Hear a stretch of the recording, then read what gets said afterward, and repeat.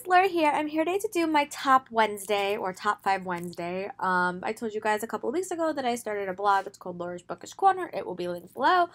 And every meme that I can do a corresponding video to, I will do a blog post and then I will do a video. The theme this week is side ships. What is your favorite ship that does not include your protagonist? We'll admit, this was super hard. I really had to look at my bookshelves and be like, all right, what characters do I like that are not relationships that do not include a main character? It was really hard, but once I started thinking about it, I was like, oh, well, okay, these characters. So I'm going to tell you my top 5 ships, and then you guys can go to my blog and read my more detailed thoughts, I guess. But the first one I want to talk about is the Pushing the Limits series, but I want to talk about Chris and Lacey. How Katie McGarry writes is every book kind of focuses on a different pair, and you guys really explore their relationship in depth. But Chris and Lacey are the only people in that series, minus a few others, that you don't get, their relationship. You don't get a book about them.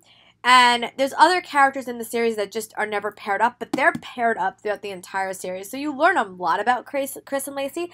I just really like them. I especially love them in Dare You To, because they're really interconnected with Beth and Ryan's relationship, and they are the leads in that series.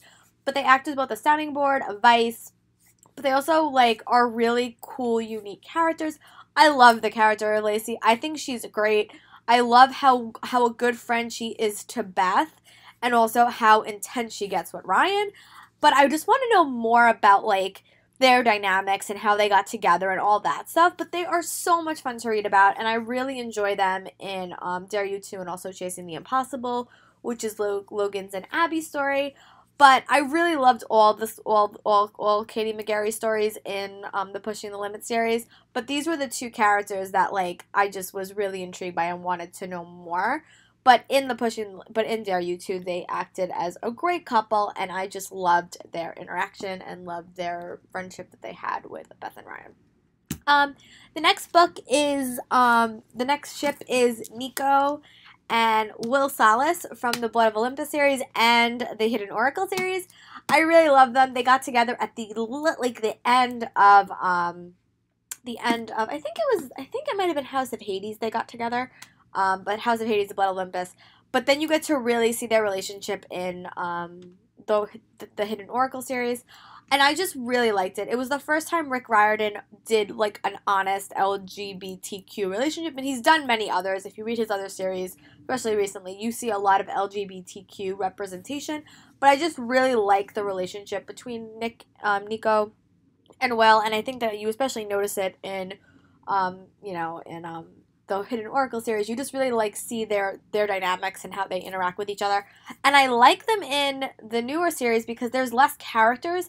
This series is jam-packed with characters. There's 8 leads. So Will and Nico are not the lead characters, but when they're in the subsequent series, they have a little bit more time to develop them and notice their relationship. And Will is the son of Apollo, so he's a little bit more ingrained, and Nico is just a cool character to watch. But I really like not only the development of their relationship, but also their relationship in the subsequent series.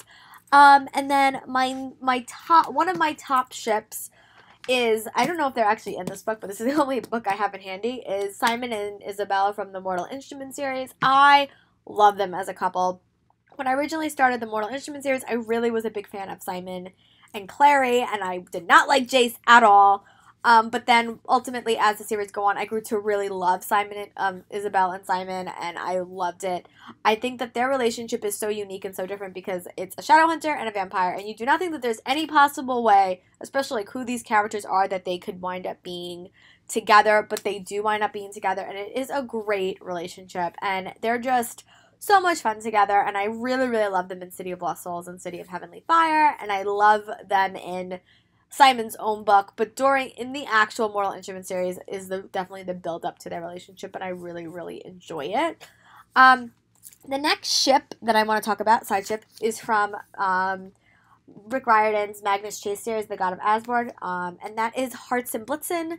So the one thing I like about Rick Riordan overall is he does all his relationships so well, and this relationship is between an elf and a dwarf, which typically in literature, they do not get along, but these two characters just are hysterical. It is a dwarf that it's a dwarf that wants to be a tailor, and it's an elf that can't talk. So their dynamic is just so cool. And I think Magnus says it best throughout the entire books. They're like a mother and a father to Magnus because he's like this, you know, demigod orphan. But they're just so funny. And I love their dynamics. And it's just, they will do anything to save each other's lives. And I think that that is just so sweet. And you could read so much into their relationship. But overall, I really, really enjoyed it. And I hope you guys will check it out if you have not. Rick Riordan is a master at creating ships, even when it is not the main ships of the story. The last relationship should be no surprise to anyone if you've been watching my videos. I love Ron and Hermione from Harry Potter. I think that they are probably one of the best relationships I've ever read. One of the best long-term relationships I have ever read. I was never a Harry and Hermione shipper just because I always saw them as brother and sister.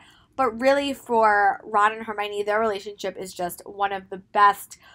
One of the best slow burn relationships that I've ever read. They literally wait until the last 100 pages in Deathly Hallows to have anything happen, and I just love their relationship. Their friendship is just so special, and I think that they, you know, it's friendship first, and, you know, I love them. I don't think I could do a whole video about why I love Ron and Hermione so much. But overall, if you have not experienced the joy that is Ron and Hermione, I highly recommend you read it.